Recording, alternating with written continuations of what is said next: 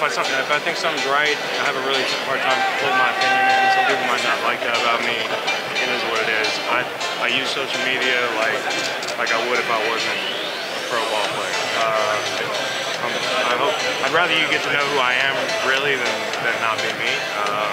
And I think, you know, at the end of the day, I really would be, it would eat me up inside if there was a situation where I felt like I needed to speak out and I didn't. And that's what kind of led to the decision that they donated all your checks and all that? Yeah, it was a whole host of reasons. Obviously, you know, what happened in my hometown played into it. You know, being involved in the dialogue with protests. You know, I really do believe we live in the best country in the world, but, you know, if you're, I hate to use this cliche metaphor, but if you're on the best team in the world, you don't stop practicing. We got things we need to improve, and guys really care about the community. This stuff, you know, people always point this out, we're millionaires who play a sport for a living. This stuff doesn't affect us in a lot of ways.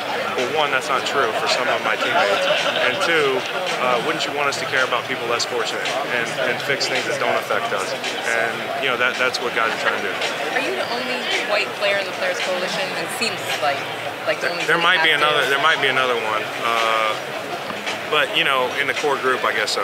I don't mean to pass judgment on other players, but you guys always talk about being teammates and everything. Yeah. And is it odd to you that other white players haven't stepped forward also? I mean, said, I think sometimes you want other players of every ethnicity to step forward. I mean, obviously you want more white guys involved. I think white guys do care, but they don't know how to maybe get in the conversation. That, you know, they might care and feel the exact same way I do, but something's holding them back, whether it's maybe their contract or whatever.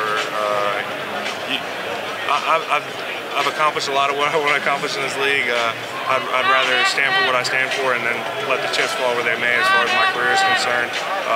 I do think just more players in general can get involved. do you get a lot on social media from, you know, I've seen some of the things that people say to you. I get some interesting ones. Why do you care as a white guy and you were raised with privilege? And yeah, well, that's the point. I mean, I had a lot, you know, we talked about with the Educational Equity Initiative. I had every opportunity. Why wouldn't I want other people to have that opportunity, especially when I didn't fully appreciate it? So, you know, and these are my best friends, guys I played with for 10 years in the league. They're like family to me, and we didn't all come from the same neighborhood. And I can perfectly accept that I might love America, but, you know, certain teammates might have looked at America through a different lens their whole life. So why is that so hard to just, let's figure it out a little bit. How hard was it to watch the things that went on in hometown at the beginning of the season? It was really hard.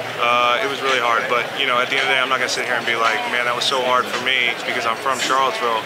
That's a reality for that ugly sort of stuff is a reality that a lot of people, it affects them more knowing it exists than just me. Chris,